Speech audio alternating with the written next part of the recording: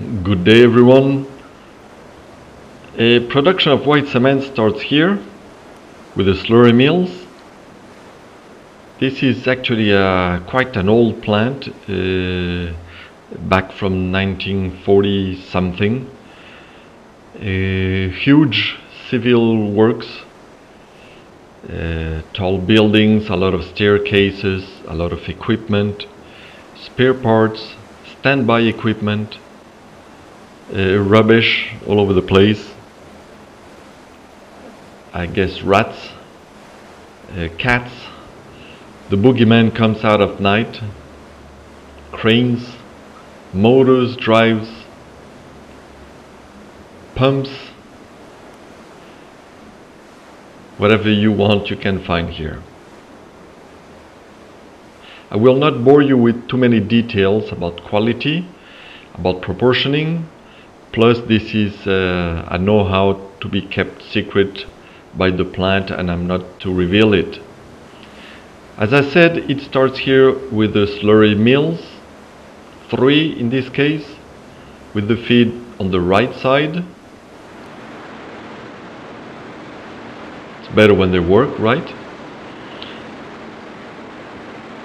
2 of the mills are turning one direction, the other one in the other direction. Somebody messed up, obviously.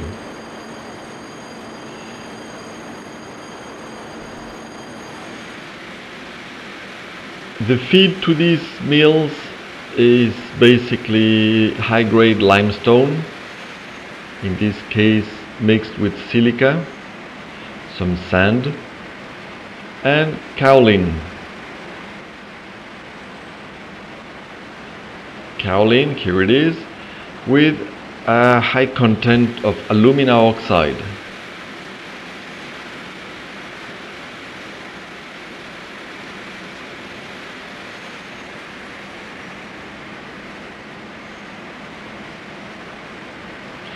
This is fed to the mill directly with water to produce slurry. Proportioning is, as far as I'm concerned, not very accurate. Just more or less. So long mills, long length diameter ratios, open circuit, ball mills, 2 compartments.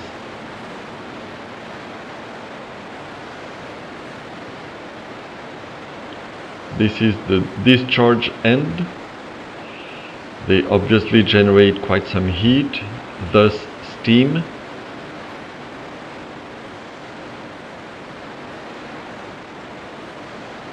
And the slurry falls down through this channel.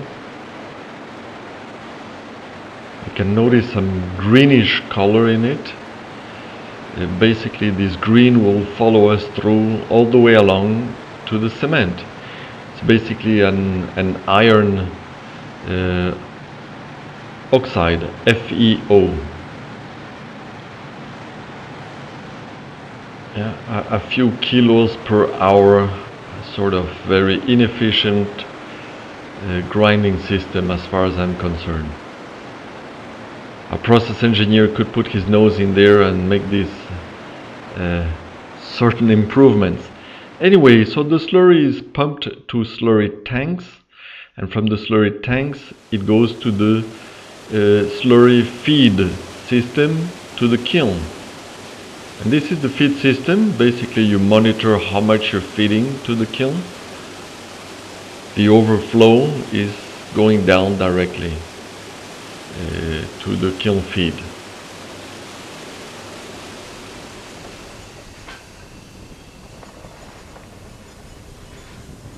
And this is the kiln. Typical wet process, long kiln with internal heat exchanger. The one on the right has not been working for some 20 years now. The background, you have a bag filter, the stack. You could see the girth gear, some tires, some patches on the kiln. There in the foreground you have the extractor to the kiln hood, pulling out some water vapor, and in the background you have the primary air fan. From the other side of the hood, it says there gas. It is gas, believe me.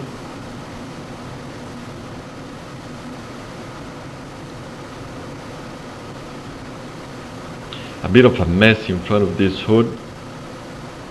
Housekeeping is not a priority here. So details of the burner system. You have first of all on top the burner pipe with the gas inlet on the foreground, and in the background the primary air. And underneath you have the duct to extract water vapor out of the hood. And at the bottom you have the water injection, the two pipes there, to quench the clinker.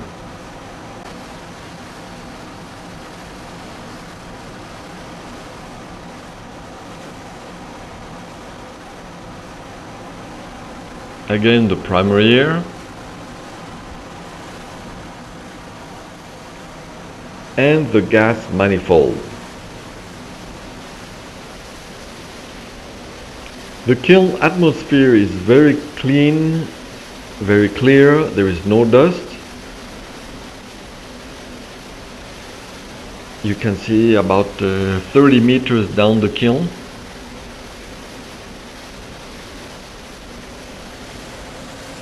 And the process of quenching the clinker with water, we can see it here. And in slow motion you can actually see the water spray. There it is. You can see the water spraying on top of the clinker bed.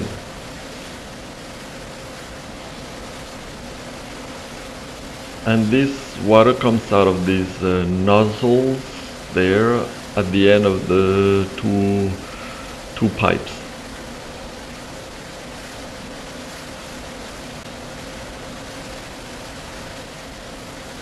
And this water vapor is pulled out by the duct to avoid cooling down the burning zone.